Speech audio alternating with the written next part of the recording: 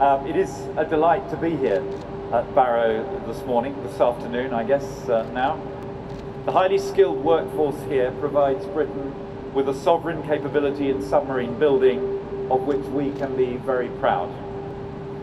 And the Astute class surpasses everything that has gone before, a truly world-class hunter-killer submarine.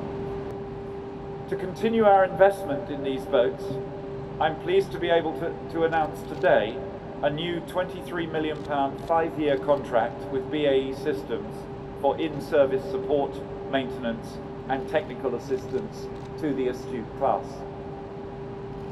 Looking further ahead, we must also ensure we can maintain this impressive sovereign capability and prepare for the construction of our next generation nuclear deterrent successor submarines.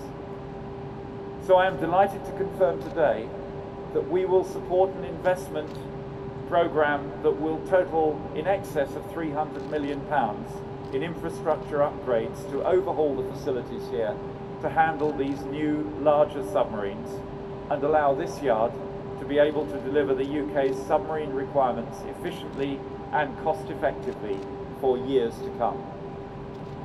It's an 8-year construction programme that will employ approximately 850 people at its peak, and which will also bring benefit to the remaining Astute class programme. These two announcements combined are excellent news for submarine building here in Barrow, for local jobs and for the local community, and for the hundreds of suppliers across the UK submarine supply chain.